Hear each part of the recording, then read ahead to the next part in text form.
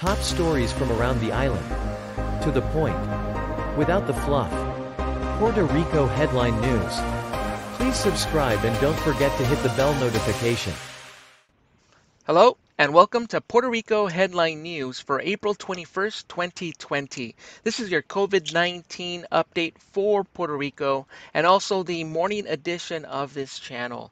Along with discussing the latest figures provided by the Department of Health, we'll also consider some information that I ran into that kind of reveals the fact that the rapid tests are just not so rapid. So we'll take a look at that and see if that might be the case.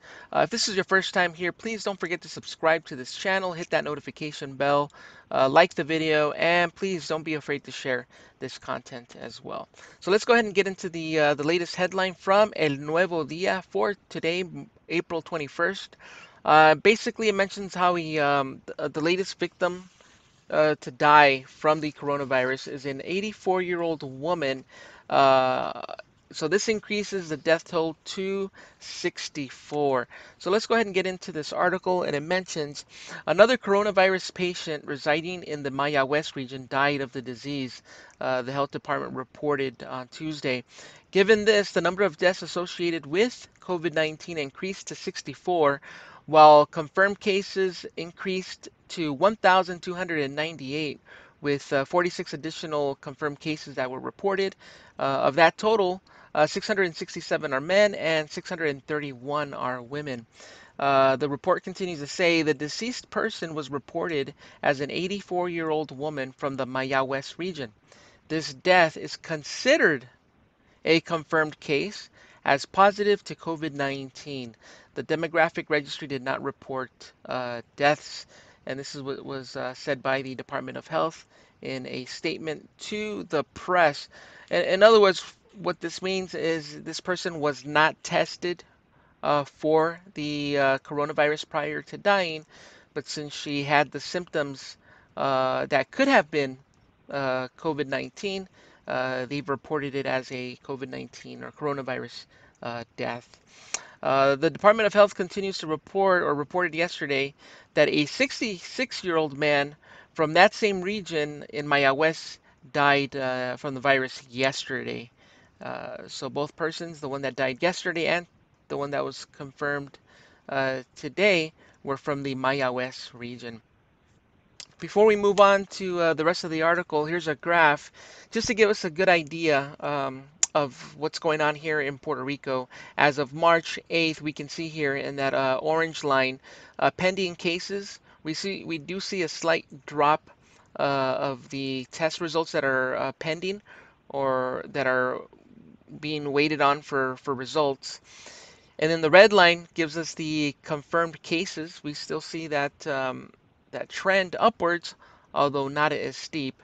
And then we have the black line that represents the amount of deaths so far here in Puerto Rico. Now, continuing with the article, it mentions here that according to the Department of Health Agency, 41 of the new cases reported were processed in private laboratories around the island. 4 came from the Department of Health Public Laboratory, and 1 from the Veterans Hospital.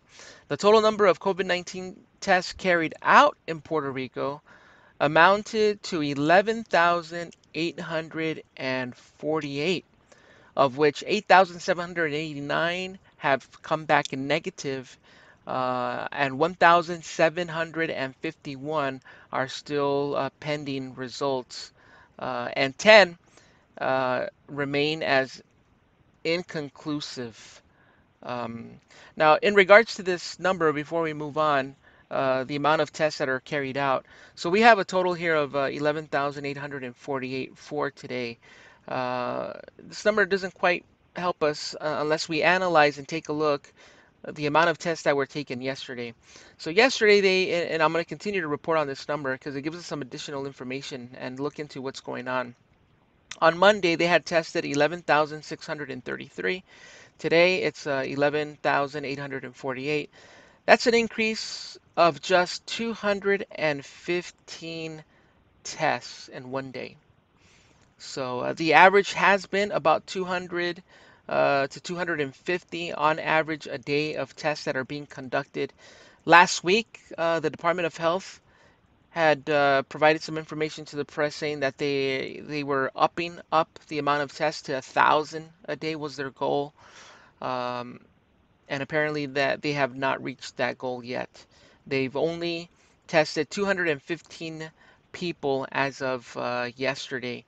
So that's something we want to keep in mind as we analyze this information.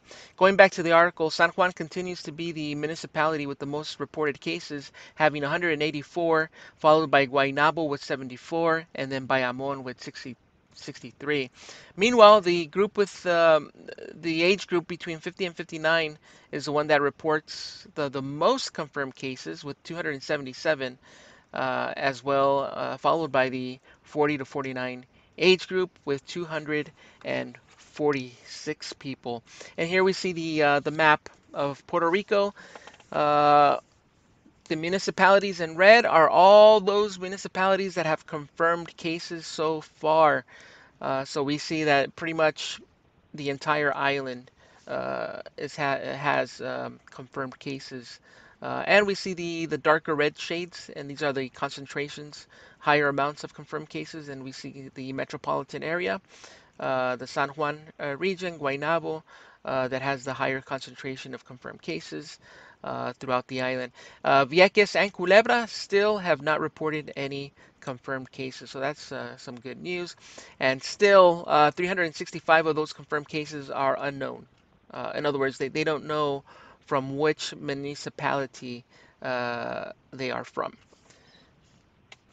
I also wanted to get into the article that I translated from the El Nuevo Dia, the one that I reported on in this video. I want to head down to the comment section. A lot of information can be gleaned from there. Um, so there's a particular comment here regarding the rapid test, and I'm going to go ahead and translate it as well. And let me see, it's this one here. This comment here by Ernesto. And obviously, it's one comment. We can't give it too much credibility as of yet, but it's something to think about, look into, and see if this happens to be the case with many people that are getting these rapid tests done. Essentially, what he says here, he's saying, my dad had the test on April 6th, and it was not until April 20th that they called him for the results. Thank God the primary doctor was treating him at home because in the hospitals, until the results were there, they couldn't do anything. Because of the wait for my dad, his pressure almost killed him. It rose so high. The tests are taking too long to get the answers, and they are the rapid tests from the San Juan lab Quest. This is creating too much anxiety for people who are waiting, especially if they are older. So this is kind of concerning in regards to the rapid test, the fact that it's taking a lot longer than expected. And again, this is only one comment. If you are watching this video and you may have some information in this regards, please include it in the comments.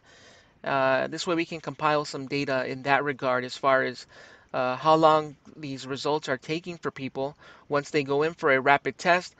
How long is the wait in reality from what they promise to what the truth is, or what the actual results are, and so we can get a better idea on these numbers. And certainly it would be some information that the Department of Health should deem important to know as well as they report the numbers to the people here in Puerto Rico. And then when it comes time for them to make any type of decisions regarding the possible lifting of the lockdown, all these numbers and data should come into play as well. At the end of that same article, I just wanted to show you some of the top headlines that are being recommended by the El Nuevo Dia for you to take a look at. It's very interesting. Here you see, te recomendamos, we recommend, the Department of Health is evaluating eliminating the requirement uh, to process or to get this rapid test done. So they're evaluating the possibility of not having to get a referral from your doctor. What they were doing is in order to get a rapid test done, you had to show up with the referral. So you have to see your primary doctor, and then he would have to evaluate you and then deem it necessary based on fulfilling all the requirements or fulfilling the symptoms of the coronavirus, then you would get this approval, and then you can go and get the rapid test done. So the Department of Health is now considering eliminating that requirement. So it's a possibility if they do that, that the 215 tests that they're doing on a daily basis could increase, obviously resulting in better information and better data for them. The following news over here says the Department of Health has not been able to use the volunteer students for contact tracing. So a few weeks ago, Lorenzo Gonzalez, the Secretary of the Department of Health, had released information that they were working and releasing their program for contact tracing, and it involved volunteer students. But as of now, it appears they have not been able to do so. I clicked on the article, read a little bit, and they still are not doing contact tracing. Here's another article. COVID-19 looks like it's slowing down in Puerto Rico. Obviously, it's going to look like it's slowing down if enough tests are not being conducted. If only 215 tests are being done a day, it will appear as if it's slowing down. Increase those tests to 1,000 a day, and certainly it'll change their view on what's going on here in Puerto Rico. So let's see what else was here that was pretty good. Here's another one. The data collected by the contact tracing is not being given or not being provided to the municipalities. That makes sense. If they haven't launched it yet, then the municipalities are not going to get any data as a result of any contact tracing that certainly it's not being done, so they're not going to get any data, and that's what's being reported here. Um, and let's see here. Here's a So the Secretary of Health met with the Institute of Statistics for Puerto Rico to try to fix their data.